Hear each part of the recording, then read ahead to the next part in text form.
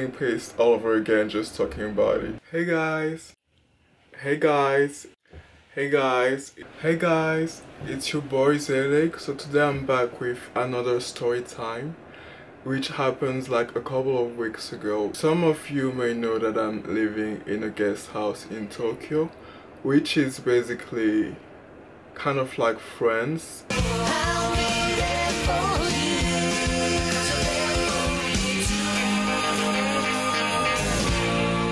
But you actually hate everybody.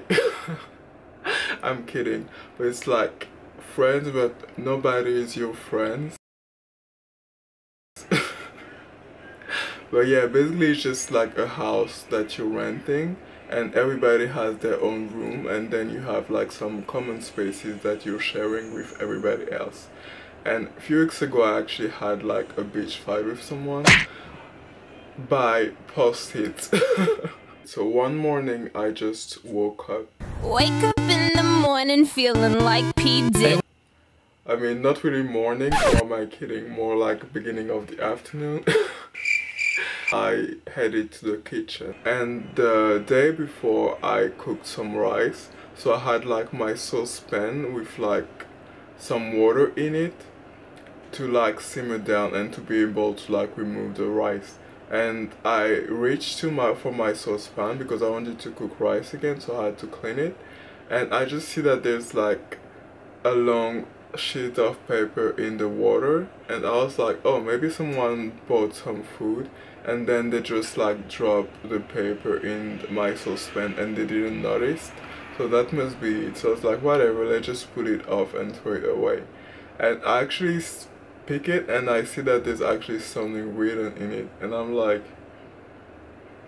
and I take like the sheet of paper and it says, I don't know if they're please, but it said like, clean your dishes after you use them or something, or clean your stuff after you use them. And I was like, Lies! The lie! Child, first, this is my saucepan.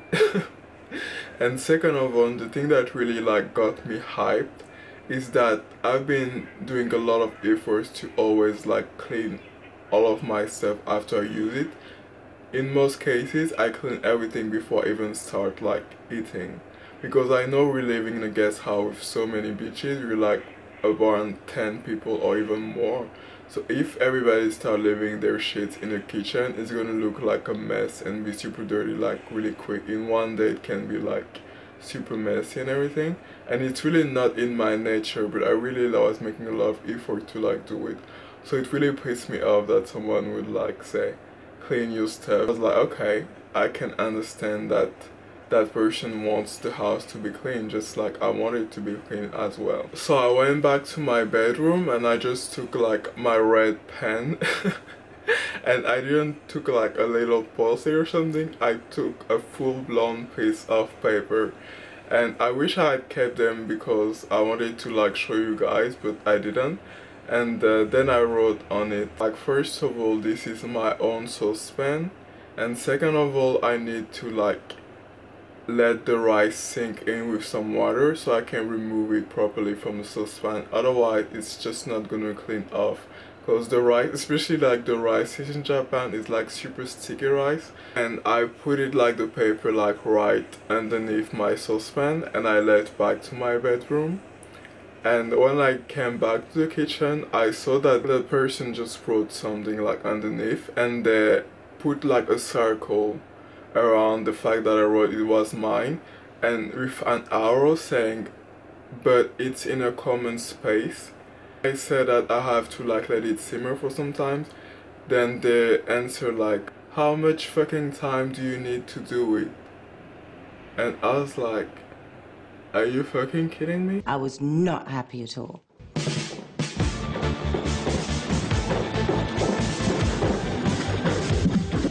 Excuse me.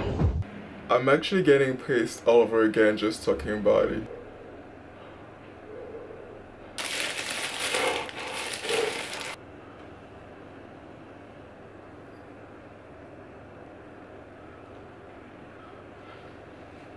I think I need some ice cream to like calm down my nerves.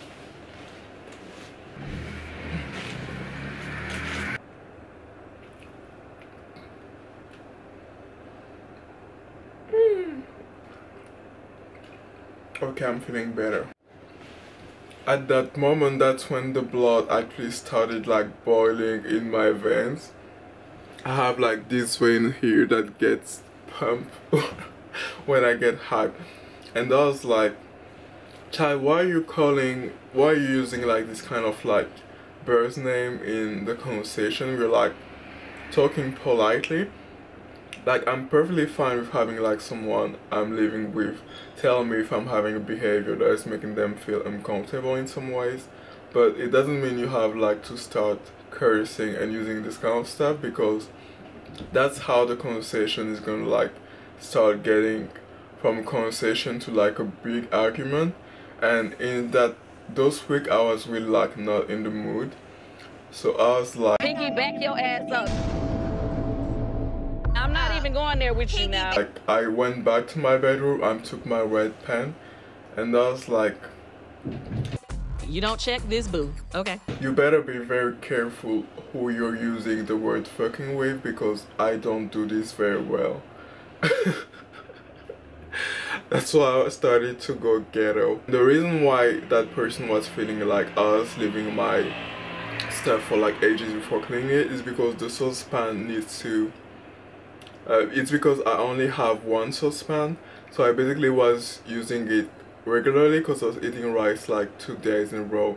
So he or she probably saw it like 2 nights and thought it was like the same, but it actually wasn't the same. So I was like, bitch, don't try me. Don't fucking try me. Don't fucking try me, okay?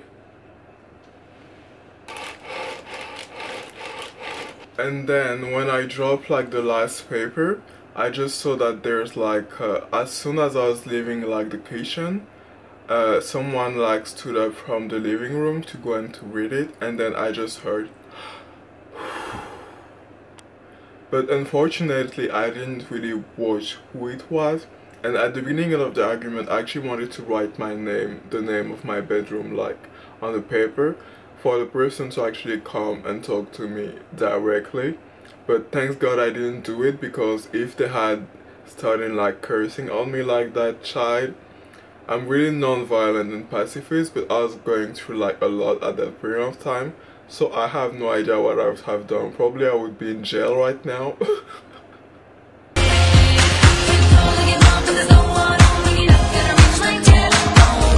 And Japanese police don't like to fuck with strangers so much, so they probably would have just deported me back to Paris. So thank you guys for watching. I hope you've enjoyed this little story time. Don't forget to thumbs up if you like it. Haven't you already? I mean, we know each other. You better give it a thumbs up, child. Like, I'm not even playing with you. And to subscribe if you want to see more.